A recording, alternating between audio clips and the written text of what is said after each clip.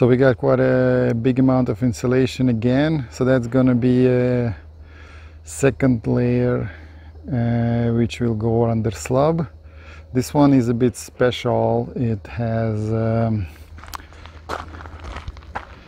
like small nimbles, I believe they called. So that's gonna help with the installation of the radiant, with the piping for the radiant heating. So we'll see how that's gonna help us. Exciting times. As you can see, this is so the product called heat sheet, R10, 8 pieces per bundle, 30 psi, and as you can see, it's made in Canada. Wow, that's awesome, right? And again, for those of you who are wondering how it was transported, so this is how I made 3 trips to pick them up. The distributor was not so far away from here, so that was not a big deal for me. But anyway, hopefully in a couple of days we will install them, then maybe one day for the tubing, and in 4 days the slab is gonna be poured. So we have to make sure it is installed, or else there is no otherwise. There is no other choice. Also, you probably noticed there is some background excavator sound in the woods. That's basically our neighbors. They started to clear the land. So hopefully I think they're gonna start this year, by the end of this year. So very soon we're gonna have neighbors. They're maybe 300 meters away from us, but as you can see, it is still, you can hear the excavator working and clearing the land. We'll keep you updated on that.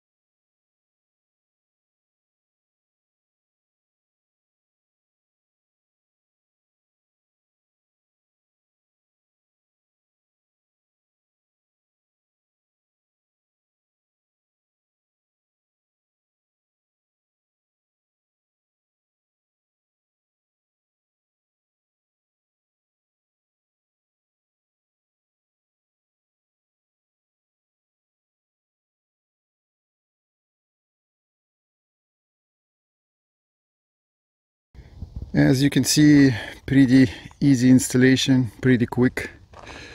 Those panels, they do have like locking grooves, I guess, to keep the panels in place when you install them.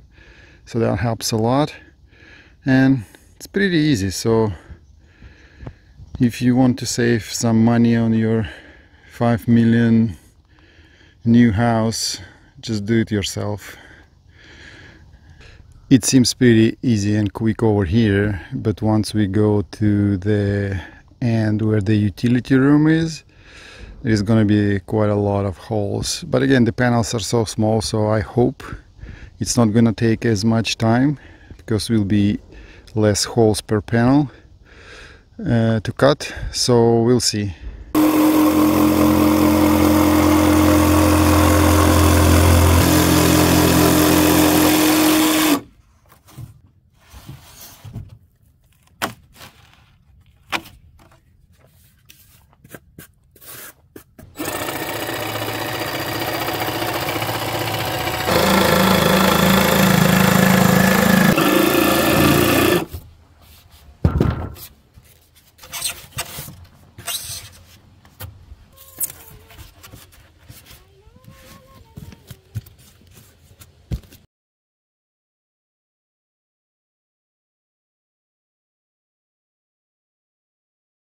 This conduit goes to one of the in-floor receptacle,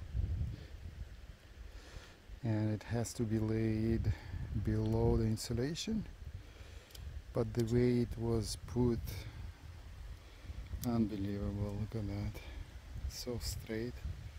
So I need to cut a channel for this conduit in the insulation sheets. So I don't know, it's gonna be a piece of art, of course, to make that recess to follow that conduit. Well, quite a challenge, huh?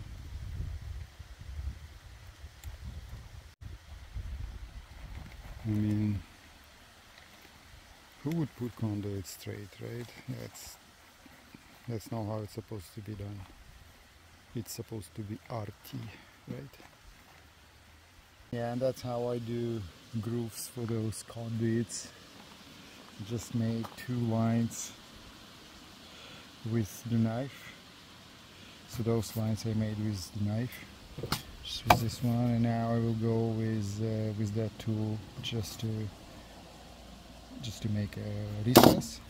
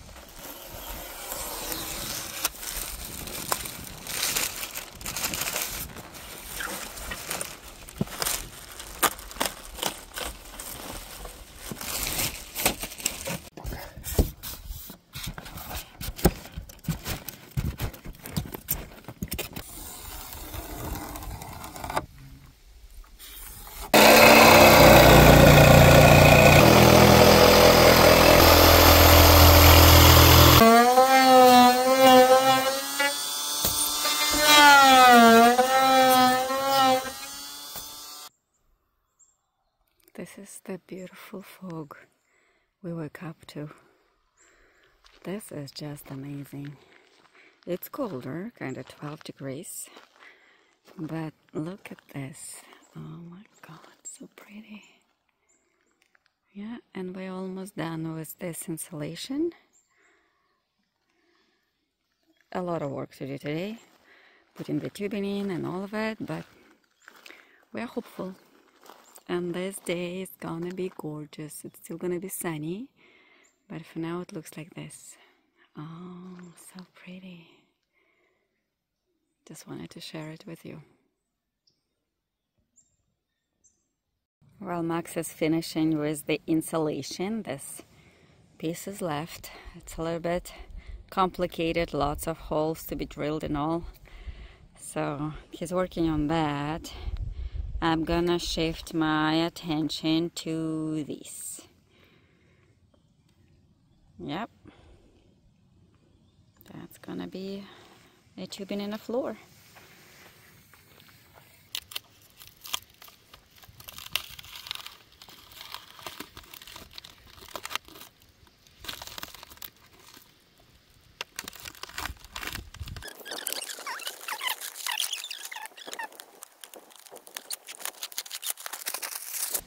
First 2 lines of radiant pipes are installed.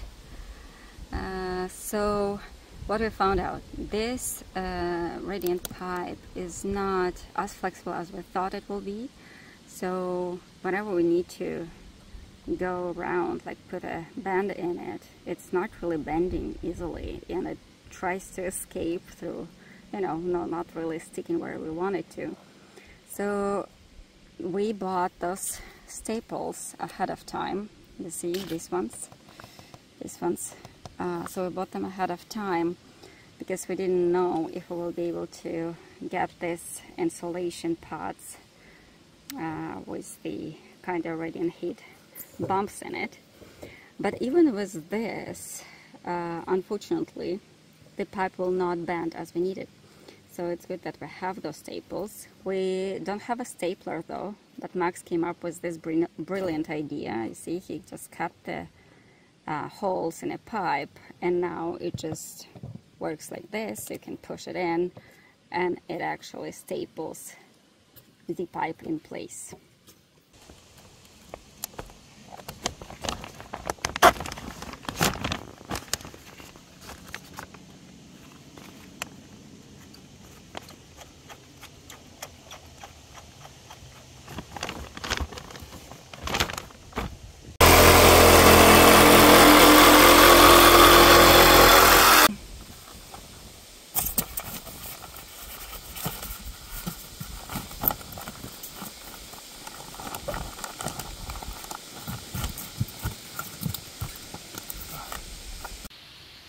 As you can see, some of the sheets, they were without those nimbles or pimples, not sure how you call them.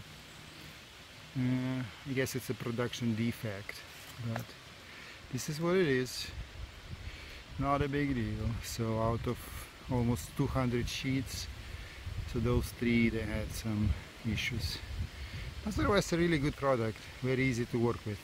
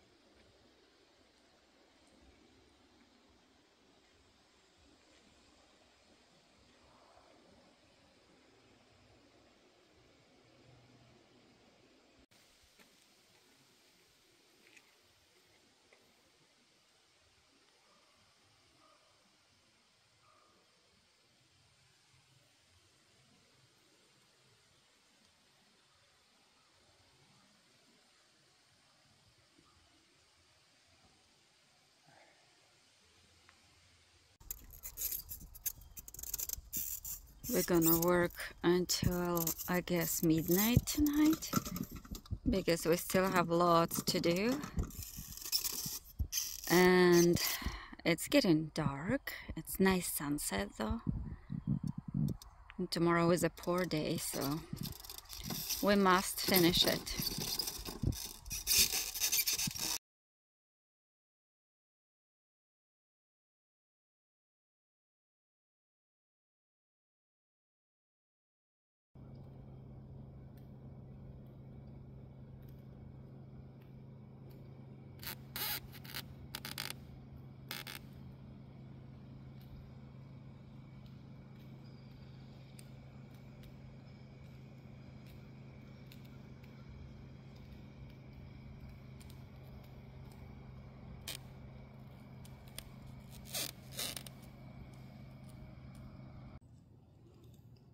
Pipes are pressurized to like 53 psi, something like this.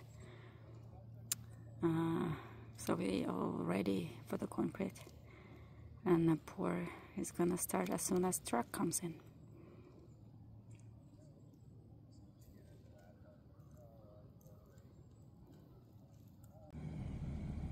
It's 7:30 in the morning, and the concrete crew is coming already, so they're gonna start pouring at 8 or a little bit after 8. And yeah, so this is happening.